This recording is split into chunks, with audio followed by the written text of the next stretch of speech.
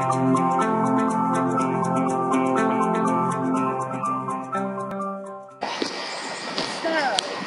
been fortunate enough to have some, beneficial rain these last couple weeks, and one of the results is that sometimes, the ground sits very wet, and in areas where there's a lot of organic matter that's in the process of breaking down, we'll start to see mushrooms pop up.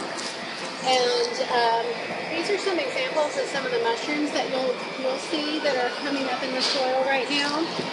And we get a lot of phone calls. People are concerned. It's really absolutely nothing to worry about. It comes from a slime fungus mold, and I know that sounds terrible, but it's really very natural. It's not hurting your plants in any way. There are actual beneficial funguses that you'll find that, sometimes you'll see them growing out of your mulch and so forth. But when you see mushrooms like this pop up, there's nothing to worry about. It's perfectly fine. If you want to, cool them up, that's fine too. You can leave them. Eventually, they'll just kind of break down.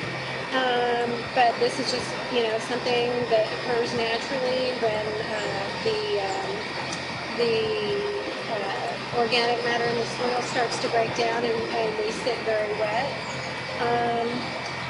And it actually looks kind of neat, so nothing to worry about. It's just a type of a slime fungus.